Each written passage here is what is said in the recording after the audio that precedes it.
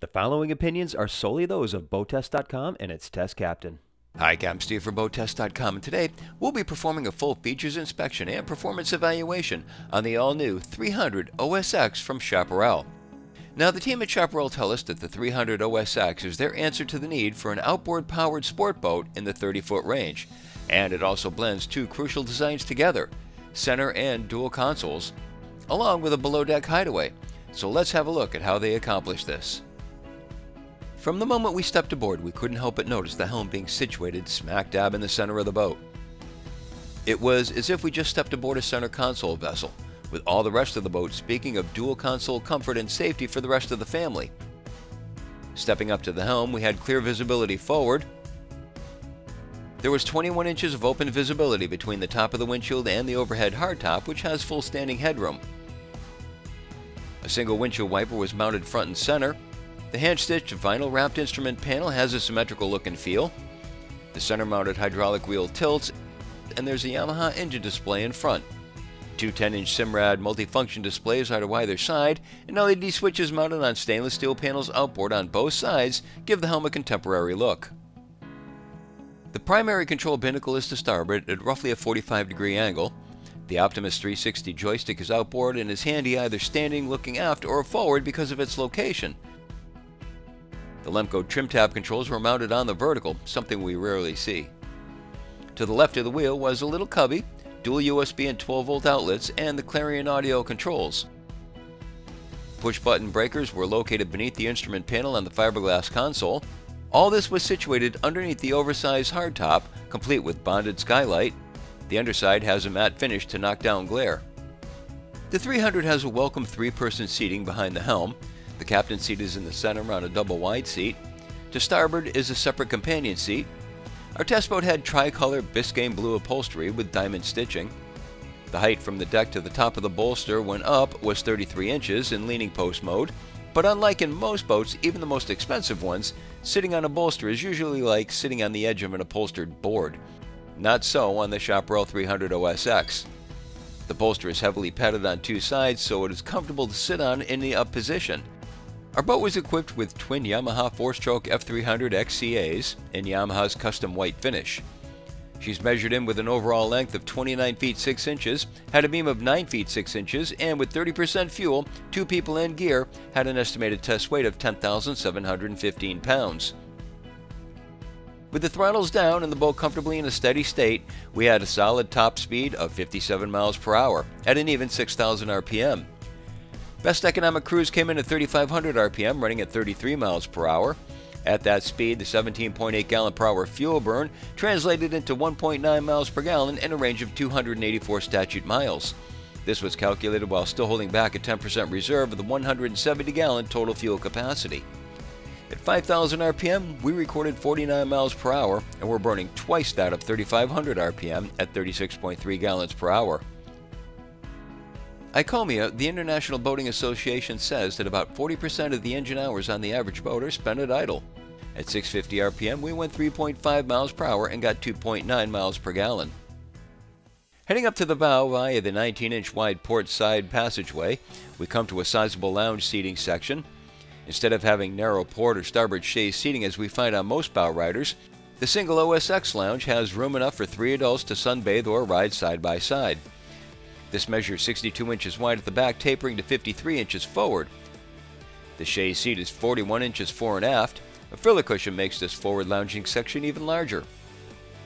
Forward, a side-mounted cockpit table can serve guests on 3 sides. With 94 inches worth of stainless steel grab rail to either side, along with 2 inches by 8 inches of firmly pliable bolsters continuing up from the aft seating section, the bow is both safe and comfortable. The cockpit depth forward is 36 inches. In the port and starboard cubbies, there are JL audio speakers and drink holders. The forward center bow cushion lifts up to aid getting on and off the boat from the bow. Under the step is a 140-quart insulated compartment for ice and drinks. The top of the anchor locker is finished with a diamond non-skid pattern. Just under the hatch is an electrically actuated Lumar windlass and road storage locker with a 6-inch tie-off cleat for good measure. The windlass can be controlled locally or from the helm. All this to handle the 22-pound polished stainless steel DTX anchor, which fits perfectly through the stem. 7 3/4-inch pull-up cleats are to port and starboard. Over the helm and part of the cockpit is the fiberglass hardtop, fabricated with opening skylight, powder-coated frame, and overhead LED lighting. 2 additional JL audio speakers are forward-mounted and to either side. The skylight can be fully open, partially screened, or fully opaque depending on preference. Our 300 OSX was fitted with an optional SureShade retractable canopy, which provided refuge from the midday sun. Off to the right of the helm, we have a sliding hatch leading down into the snug hideaway and head compartment. Down below, there's a sleeping arrangement for 2 with a flip-up bench and stowable slide-out porta-potty. Sitting clearance is 3 feet 1 inches high. Head controls and sink are off to the far side of the compartment, as well as the optional 12-volt AC controls and vent. Although there's a porthole to starboard just below the CO2 monitoring unit, we could see AC being necessary in this compartment. Also, when transitioning back up to the deck, be mindful of not grabbing the joystick when emerging. Behind the helm seat is an optional mini galley prep station, storage in a cabinet below, sink with running water, mini fridge, trash receptacle, and sturdy stainless steel grab rail. Following the L-bench seating around, dead astern and just adjacent to the galley prep station, we find the primary entertaining area on the 300 OSX. An alternative is a triple-wide helm seat which pivots the entire seating fixture to starboard, thus opening the entire cockpit for entertaining. Under the port bench seating is a compartment for a 25-quart carry-on cooler. Both cockpit drains and those located throughout the boat discharge directly overboard and not into the bilge. In the stern of the boat is a conversational chaise lounge that can be automatically moved into several functions, controlled via a detint LED push-button switch just after the dive door. This is probably the most remarkable feature on the boat, and it's standard. Without any conversion, we can place a removable table in front of it.